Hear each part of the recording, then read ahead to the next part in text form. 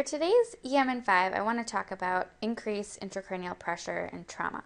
We get head traumas a lot coming into the ER.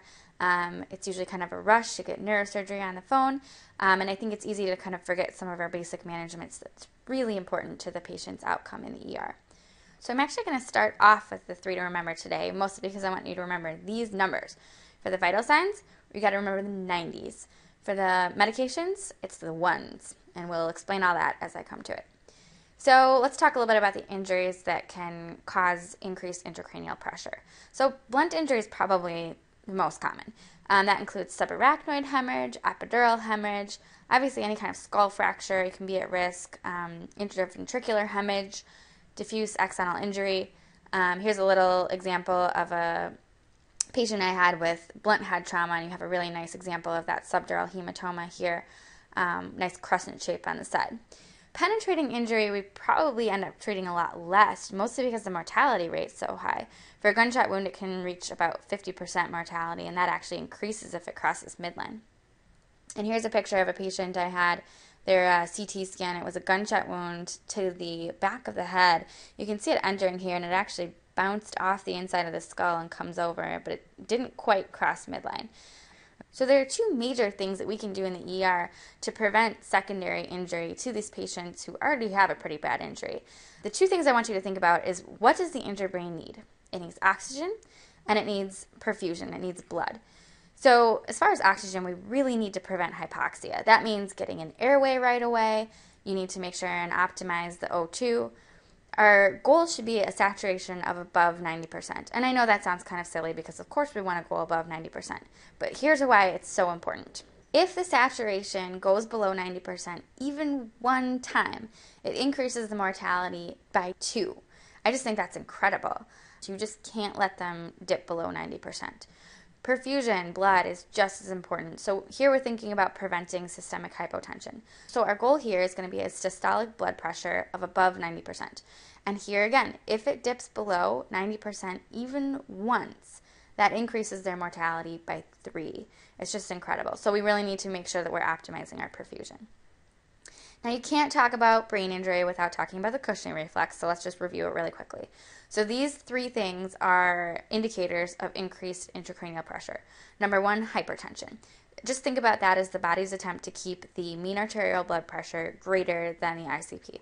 Bradycardia is more of the vagal response, the carotid baroreceptor's response to that increased intracranial pressure. And lastly, irregular breathing or even apnea. That's a really late finding. That's pressure on the brainstem. You're looking at impending herniation or death. So I know this is a really busy slide, but I just want to point out mostly the things here in red are what I want you to take away from it. So this is about management in the ER. So we already talked about airway. Your GCS is less than 8, or you think this person is in danger, give them their airway. And while you're getting that airway, it's important to remember that lidocaine is something you should use for pre-treatment in patients with head trauma. And the dosing for lidocaine is 1 milligram per kilogram IV. Now, one thing we don't do anymore is hyperventilate the patients. We do want to prevent hypercapnia, so we want our goal to be, let's say, end-tidal of CO2 of around 35. That's a really reasonable goal. You're making sure that you prevent hypercapnia, and at the same time, you're not hyperventilating the patient and driving that CO2 really low. Other important things: elevate the head of bed, make sure our perfusion status is optimized.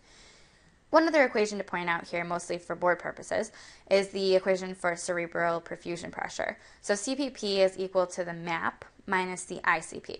And your goal is going to be around 50 to 70. You're not really going to be able to do this without an ICP monitor, but you can kind of think it through in your head. If you have a MAP of, say, 70, you have to keep that ICP below 20, or you're going to have problems with that CPP being too low, and now your brain is not perfused anymore. So that's just kind of a general way of thinking about it, keeping your MAPs high, ICPs low. The last 2 things I want to mention quickly are the 2 treatment medications you should be thinking about giving these patients. Mannitol, 1 gram per kilogram, Keppra, 1 gram IV. Those are the ones that I was talking about. Now for mannitol, remember the effect takes almost 30 minutes, and you're going to be giving it if you have evidence of herniation or any kind of decline in the neurostatus. Keppra is 1 gram IV. You can also use phenytoin. That's a very acceptable alternative. This is more for prevention of early seizures, as in the first 7 days. So the treatment dose, hopefully you give 1 in the ER, and then make sure and treat them for 7 days after that. So 3 things to remember, which we already talked about before, are oxygen. We want to keep our sats greater than 90, get that airway right away. And for perfusion, our systolic blood pressure goal is going to be greater than 90. So our vital signs, remember, greater than 90s. Remember, your mortality increases times 2 to 3 if you let them go below the 90s. And for medications, mannitol 1 gram per kilogram and copper 1 gram. These are important. Make sure and ask your neurologist, or just go ahead and give it to the patient if you're concerned. And thanks for joining us on EM and 5's Increased Intracranial Pressure in Traumatic Brain Injury.